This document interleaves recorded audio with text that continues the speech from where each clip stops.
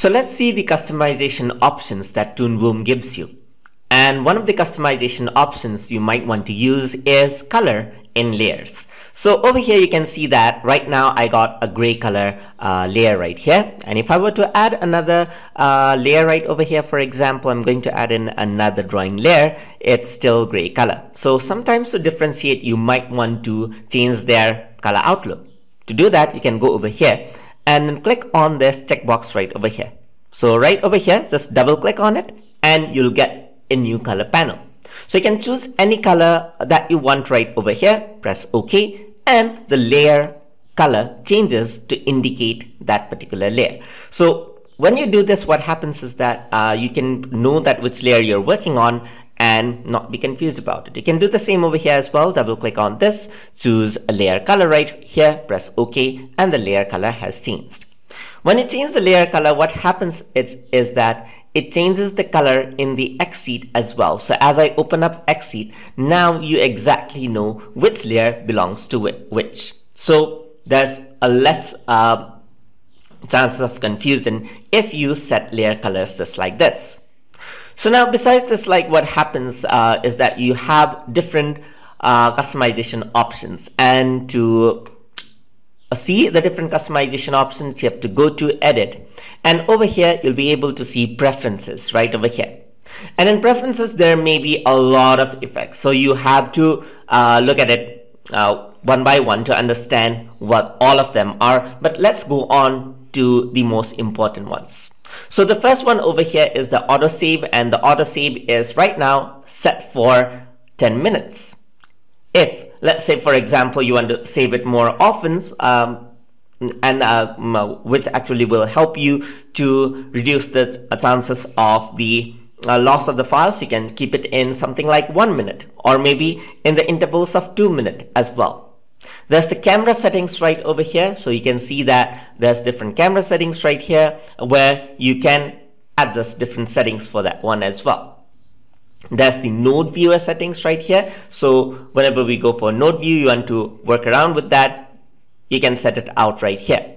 These are the exposure sheet settings, as you can see. So it says like you can enable and disable the drawing column, the sound column, the 3D path column, and so forth. So depending on what you need and what you need to change, you can come over here. There's the drawing right here. So there's light table opacity. So whenever we click on the light bulb icon right here, it's 0.5 opacity. But once you click on it, then you can actually have 0.6, then there's 0.6 level of opacity once you change that out right over there. So similarly, there's zoom level settings right here, canvas settings right here, canvas width, height, and pixel density right over there. There's timeline setting right here. So in the timeline, you can choose whether to show the groups, whether to show the effects, whether to show the sound waveform, and so forth. So if you don't want to see the sound waveform, then you can just uncheck that out, then that will be removed. So continuing on, there's template settings over here.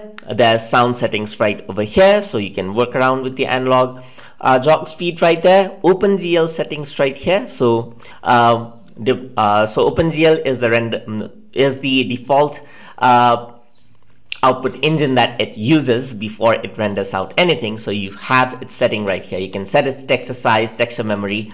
All of these technical details can be adjusted out. Also in the render view, you can see that you have an option whether to enable blur or enable the line texture or enable the focus. So if you turn all of these off, then even if you have applied blur, they may not appear in the final render. They will not appear in the final render. So what you have to do is usually you don't turn this off, but unless for some reason you want to turn them off.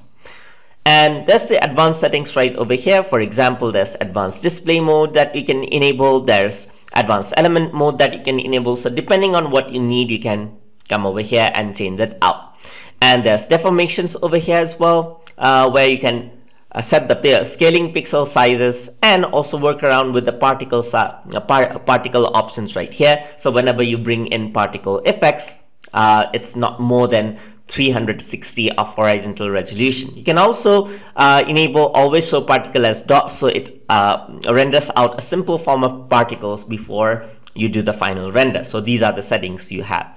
And this is the preference set of basic. You can actually go over here and you can have preference set for compositing. So it has its own set of settings right there. So these are just presets right over here. You can have presets for cutout animation and so forth. You can also do this. You can also save out your own preferences right over here in XML format, save it out, and then you can load that out as well. So you can load it out later on, and the same preferences will be loaded out. So if you are planning to switch computer or you want to save the preferences for future use, you can do that as well. So these are the preferences settings that you can actually work with.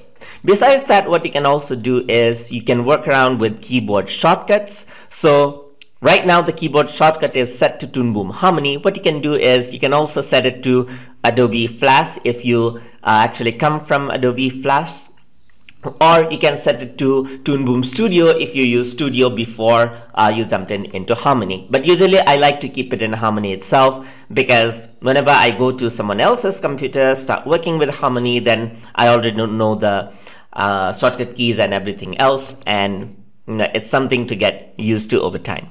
So to see the shortcut, you can actually expand this out and you can see the shortcut for each and every one of these settings like camera and so forth. And even if you want to change the shortcuts, you can actually click over here, and then you can click over here and change the shortcut key right over here. So I just pressed M key on my keyboard, so Alt M, or maybe let's say for example I can clear it out. I can hold Q, something like that, and if it repeats the keys, then it'll actually warn me right over here. I can add in something like this and so forth. So M is the safe bet, as you can see. So I can go over here and press M, and there you go. That's the shortcut key, as you can see right over there.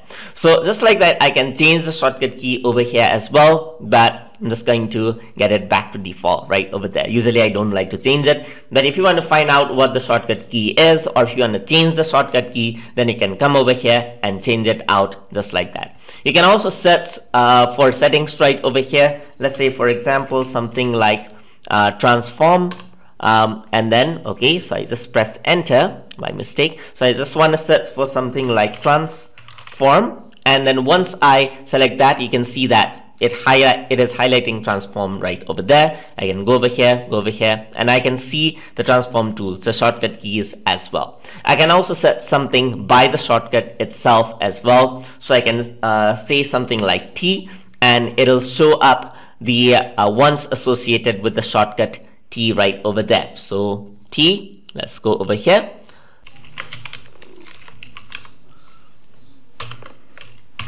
Okay, so I searched for something like Control T and it popped up over there.